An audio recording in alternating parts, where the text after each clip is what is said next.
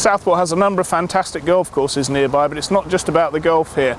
There's also miles of beaches, the second longest pier in the UK, and in fact the oldest iron pier in the UK. And behind me, the Atkinson on the main thoroughfare, Lord Street, which runs through the middle here. Now this building was refurbished, a multi-million-pound refurbishment, reopened last year, and it's got a library, shop, bakery, exhibitions, and come September this year a museum as well. There's also 2 theatres in there. Now Lord Street, as I say, is the main thoroughfare.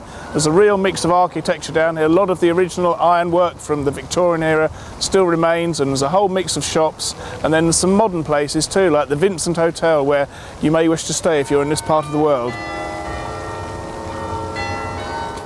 Just off Lord Street you'll find this wonderful shopping arcade, Wayfarers Arcade. It dates back to 1898 and it's got beautiful cast iron and glass dome ceilings and mahogany shop fronts, and all the stores in here are independent retailers rather than the multinationals.